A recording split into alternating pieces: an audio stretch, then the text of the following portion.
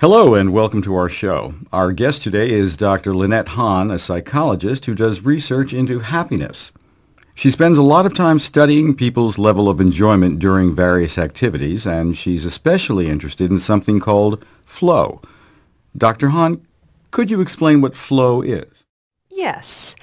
It's a concept described by a psychologist named Mihaly Csikszentmihalyi. He talks about states of optimal experience, where people say they experience feelings of deep concentration and enjoyment during activities. Can you give us an example? Of course. Do you have an activity that you really enjoy? Well, I like a lot of sports and I love cooking. Okay, take cooking. Think about making a meal.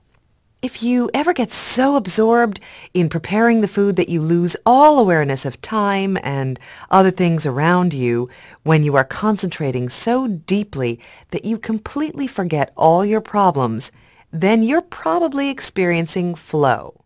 Oh, I've had that happen, especially when I'm trying a new recipe. Yes, you're more likely to experience flow with a new recipe because that challenges you. According to Dr. Csikszentmihalyi, one of the requirements for a state of optimal experience is that the activity has to be challenging and require skills. So, you would use your cooking skills in a new recipe, and it would be challenging because you hadn't done it before. Other requirements are deep concentration, a merging of action and awareness, a sense of control, clear goals, and immediate feedback. Are there only certain types of activities where this can happen, or can it happen with any activity? Well, flow can happen with a lot of different activities, from reading to playing chess to rock climbing. However, if you look at the requirements we just talked about, some activities wouldn't fit. Think of watching TV, for example. You might concentrate deeply on watching a TV program, but there's really no skill involved, and it's unlikely to be challenging. Dr. Csikszentmihalyi actually uses a chart to show the relationship between challenge and skill that is necessary for flow to happen. It involves low levels of boredom and worry, and high but balanced levels of skill and challenge. Okay. I was a little surprised to see that reading is an activity that could create a state of flow, but now I understand.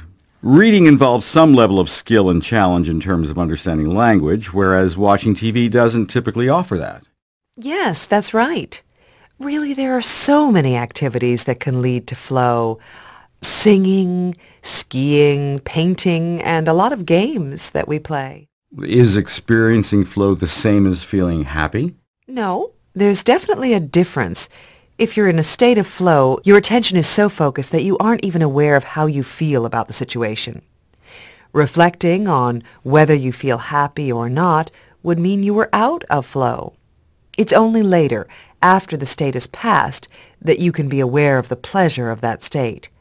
So, in that way, it's different from flow, and you can feel happy without experiencing flow.